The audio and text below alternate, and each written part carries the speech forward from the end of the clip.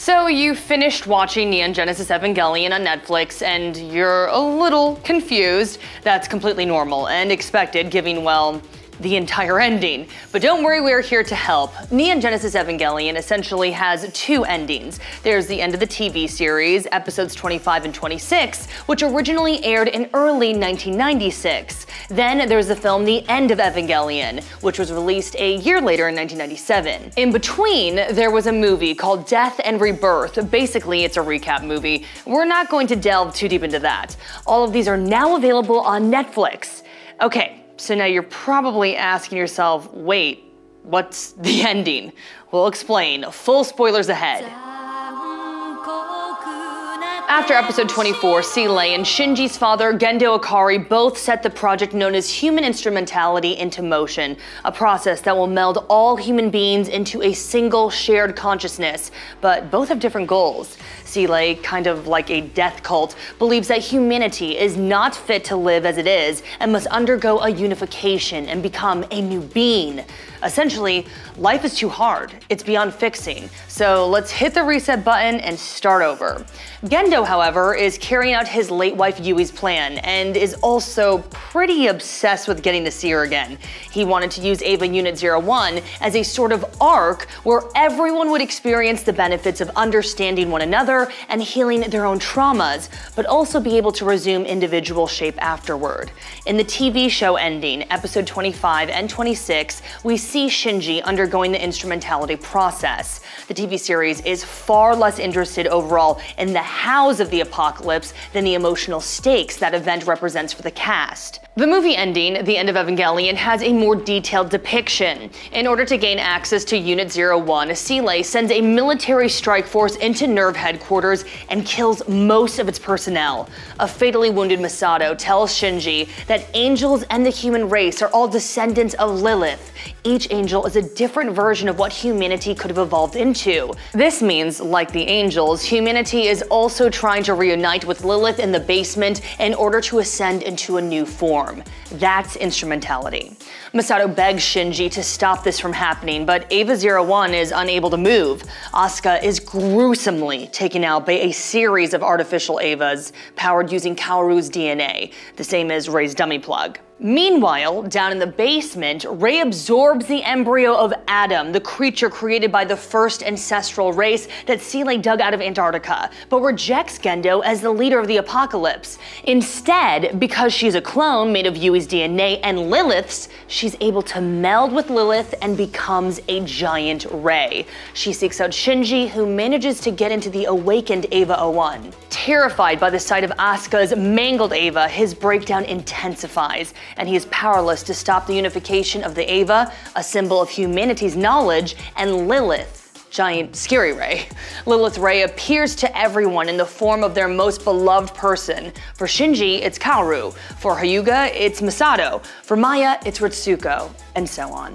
The only exception is Gendo. While he sees a vision of Yui, she, alongside Kaoru and Rei, berate him for his abandonment and abuse of Shinji before Yui, whose soul still inhabits Eva Unit 01, and it bites off his head. Around the world, humanity melts together into a sea of LCL. That's the stuff pilots float in when they're piloting the Evas. That takes us roughly halfway through the movie, and theoretically to the point where episode 25 of the TV series begins. In the TV ending, Shinji is able to confront his self-loathing successfully, as are Asuka, Masato, and presumably the rest of humanity. However, you may have been caught off guard by how Shinji's journey is rendered in abstract with line animation and sometimes plain colored marker drawings. There are conflicting reports about why the extremely different animation styles were used, but it can be seen as a pragmatic storytelling device. As Shinji travels further and further into himself, stripping away his defenses, so too do the visuals strip down through the steps of making an anime. Shinji peers into the hearts of those around him and realizes that they're also suffering, just as he is, and that it isn't right for him to rely on them to fix his issues. In a half-dialogue, half-lecture mimicking a therapy session, Shinji realizes that his own self-hatred has warped his relationships with others. Part of this journey involves traveling to a literal blank page, symbolizing complete and utter freedom of self-definition. But this is a lot to absorb, especially if you're a teen. So then we see this scene that looks like something from a slice of life anime. Shinji is a normal high school kid having fun, messing around with the gang. Its purpose in the moment is to snap Shinji out of a sense of being trapped, showing him what his life can be like. While perhaps a slight exaggeration, it illustrates for him that he can change his own perceptions, and thus himself. Having had this moment of breakthrough, the world metaphorically opens up to reveal all the potential healthy connections now open to him. Here, the show uses its last gasp to scale things back up to full animation, bringing color and movement into Shinji's world to accompany his newfound resolve. In End of Evangelion, however, Shinji rejects the concept of growth, and this ending is the dark yin to the anime series' more positive yang. As instrumentality begins, he sees warped versions of scenes with Misato and Asuka. Then the TV ending helped him to understand his pain. Here it only intensifies his misogynistic disgust, as he is closed off from understanding their actions and sees their words only as attacks. We even see Gendo parroting the same words about fear of others in his dying moments, creating an ugly glimpse of the man this Shinji will likely become: bitter, abusive, and obsessed. He conjures a mental image of Asuka, who tells him harsh truths, that his attachment to her is impersonal, uninterested in her problems, and only a means to prop him up. Unable or unwilling to accept this, he strangles her, and because his mindset is the catalyst for instrumentality, it becomes one framed by human sorrow and fear rather than understanding and growth. When Shinji asks whether his existence is worthwhile, which was explored and affirmed in the TV series finale, he now receives no answer. Shinji is visited by the spirits of Rei and Kaoru, who represent hope and love within his heart respectively. They attempt to deliver the message of the TV ending, and Shinji grasps the idea that he wants to reach out to others, but because he could not face himself, it's doomed to end in failure. He reflects that he'll likely realize the same thing over and over as he separates from the sea of humanity and wakes up on a beach with Asuka. After much emphasis on the fact that humans have hands to reach out and understand one another, the camera pointedly lingers on the pair's hands, close enough to touch and yet worlds apart. So while the TV series has an ambiguous and hopeful ending, some argue that the movie contradicts that.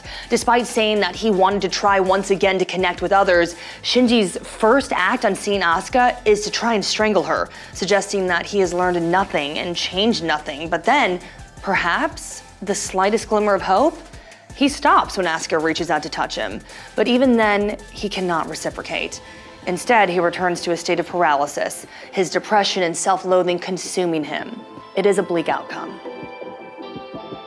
Now that we've discussed the two endings' meanings, you may be asking yourself, why are there two endings? As if they weren't both individually confusing enough, why were two created? Hideaki Anno reportedly struggles with depression, and while the series was under production, he was given a book on psychology. Anno told reporters that the psychological illness book shocked him, and quote, "I finally found what I needed to say." The TV ending carries a sense of hopefulness, the possibility of recovery. But it was met with a legendary vehemence from fans. Anno and the studio received death threats over the TV finale, and many argue that the end of Evangelion was Anno's response to the fans' backlash, to present a distinctly different ending about how retreating into fantasy causes the end of the world, prevents human understanding, and dooms Shinji to make the same mistakes over and over again, rather than successfully grow.